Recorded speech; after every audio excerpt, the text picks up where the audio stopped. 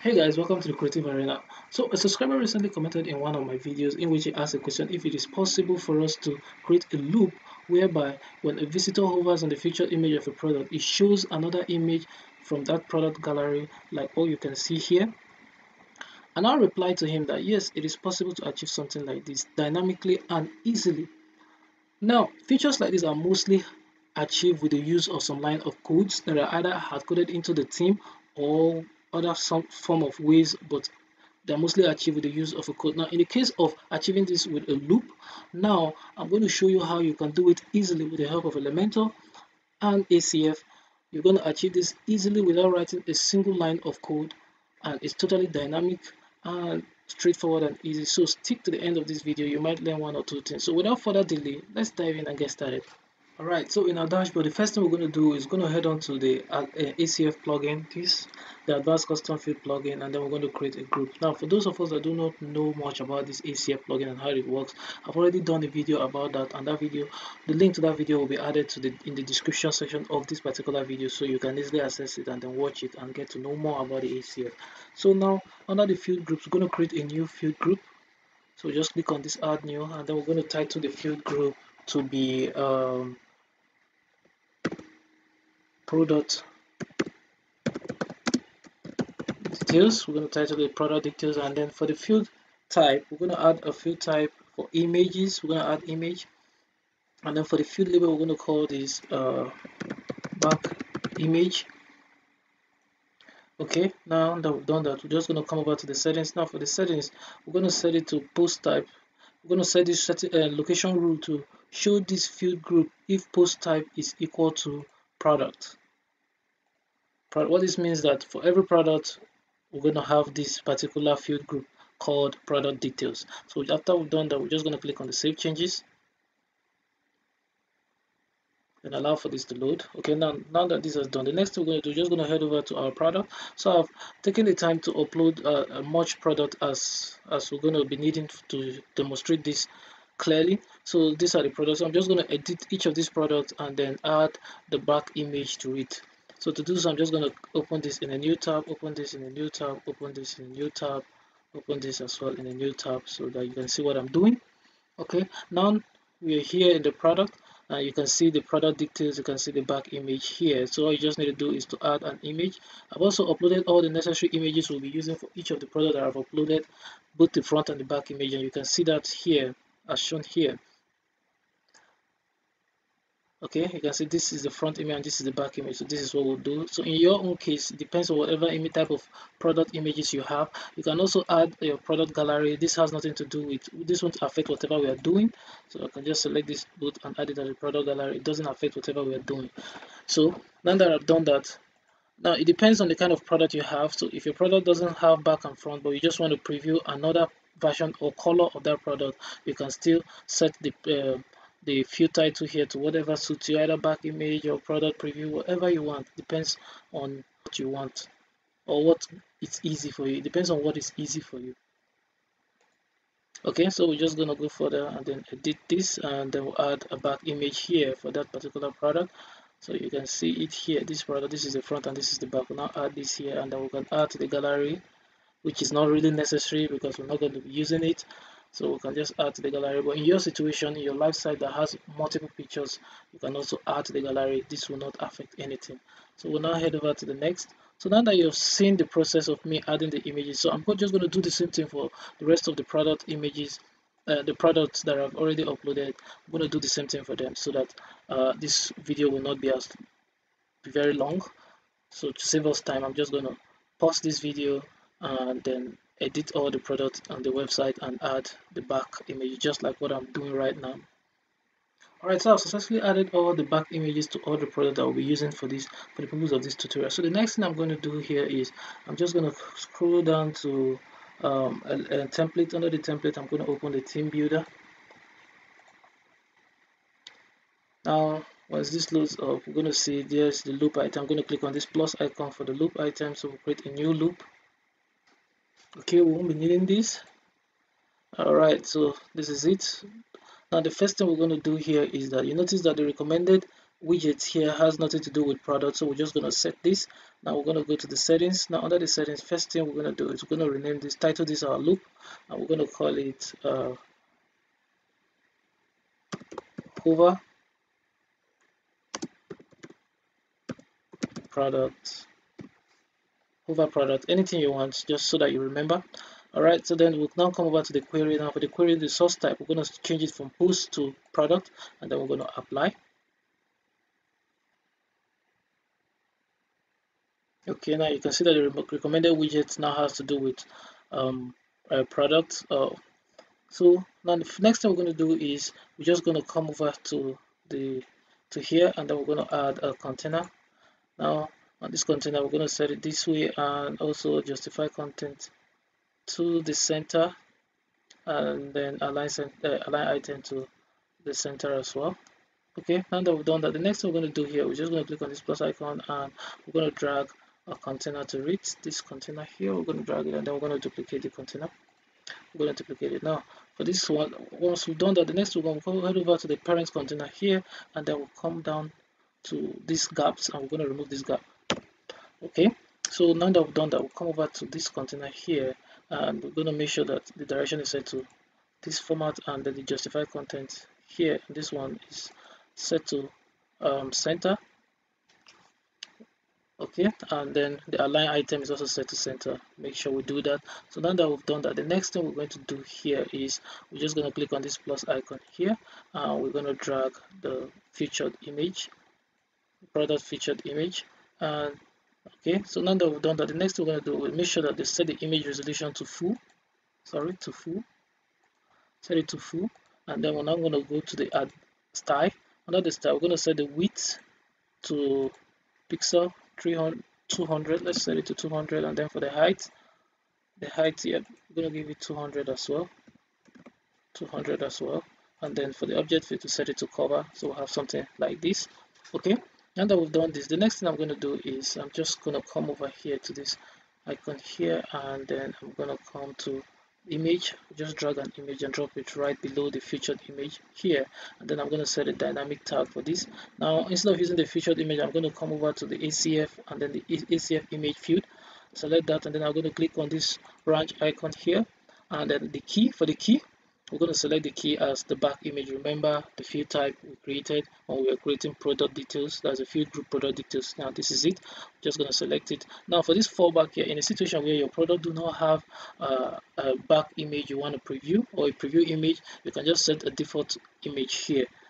Set a default image here that user will see when they hover on a particular product that doesn't have back image. They'll see that default image. Okay, now that we've done that, we're going to head over to the style option, and then for the width, we're going to change the unit to pixel, and then we'll set it to 200. Set it to 200, and then for the height, we're going to set it to 200 as well. And for the object field, we set it to cover, center, so we'll have something that looks like this. So the next thing we're going to do here is we're just going to head to the advanced settings. Now under the advanced settings, for this image, now we're going to come down to the position, and then we're going to give it a position to absolute. Now for this absolute, you can see, now in order for us to have this to be perfectly above the featured image, we just go under the horizontal, we're going to remove this 0, we're going to remove it, and now there is no value there, so we'll have a perfect have it placed here perfectly. So now that we've done this, the next thing we're going to do is just come to the featured image here. For the featured image, we'll come under the style option. For the featured image, we'll go to the hover. We're going to set the opacity for the hover to be 0, and then we'll now go back to the advanced settings under the featured image. Now we'll come over to the Z index. I'm going to give it a Z index of 5 or any figure above 0, and now we'll have the featured image now in front, which is now how it's supposed to be. So when you hover on it, you can see the back image now shows on hover. You can see. So the next thing we're going to do is now go to the container, this container that houses both the featured image and the back image.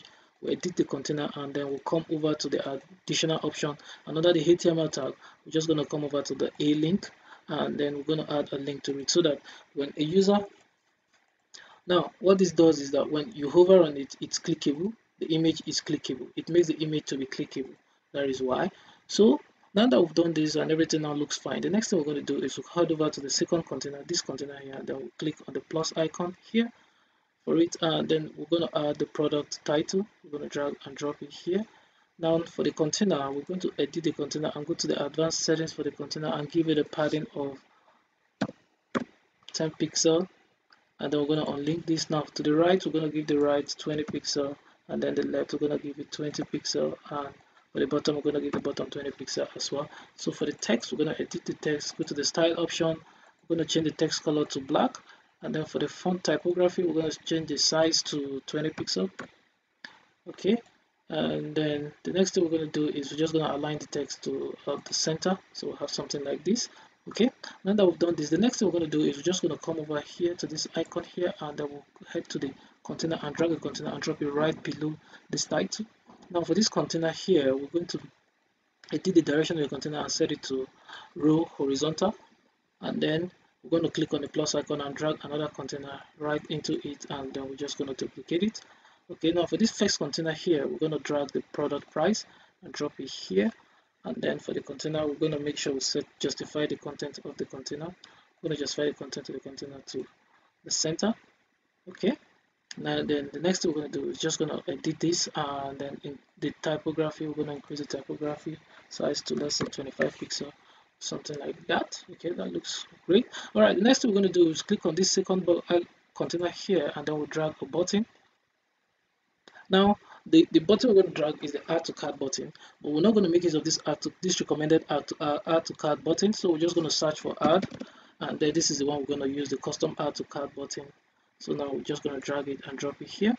So the next thing we'll do, come to the button, and then we're just going to remove this add to cart and just leave it at add, and then we'll head to the style options. Now for the background, we're going to change the background color to somewhat green, yeah, to something like this. Okay, all right, and then we've done that. The next thing we're going to do is just go to the container. Now for the container, we're going to justify content to the center, and then we're going to align item to the end. All right, so we'll have something like this. Now have something like this, but okay, now that everything looks well, so the next thing we're going to do is, it seems like this title here, this currency and this and the button are not aligned together. So let's move this button to the, let's edit this container, and then let's justify content to the start, and let's see if they're aligned now. Okay, this looks much better. Okay, so the next thing we're going to do here is we're just going to come over here, and then for this container here, we're going to give it a padding of 10 pixel like this, so that there is a space between the title and this button and the price, the product price. Okay, now everything is looking beautiful. So now let's just style it a little bit. We're almost done, so we'll just come over to the parent container here, and then we'll go to the style option for that, and we'll give it a border. So we'll give it a solid border, and then the border width of 2 pixel, and then for the border color, we can give it something light like this. So we'll have something that looks like this is still dark, so we can still edit the color and something like this. So we'll have some. All right, okay, this looks nice. Okay, so now that we've done all, next thing we're just going to do is just going to click on publish.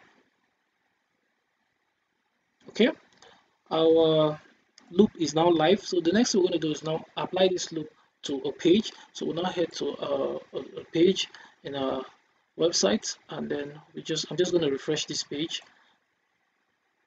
All right, so now in this page, the next thing I'm going to do is I'm just going to add a container. Okay, for this container here, I'm just going to edit the container and give it a padding of 100 pixel all around. Then I'm going to unlink this. Then to the left, I give it 20 pixel. To the right, I give it 20 pixel. Sorry, 20 pixel. Okay, and now click on this icon here, and I search for loop. And then I'm going to drag the loop grid, drop it here. Then for the template type, I'm going to change the template type from post to product. And then for choose a template, we're just going to search for the template we've created. So just search for hover. Okay, hover product. This is the template we created. Okay, so I'm going to select it. Now you can see this is what we get. So now this looks well, this looks nice, and then we can still change the column from 3 column to, let's make it 4 and see what it looks like. And then for the items per page, let's turn it to 8.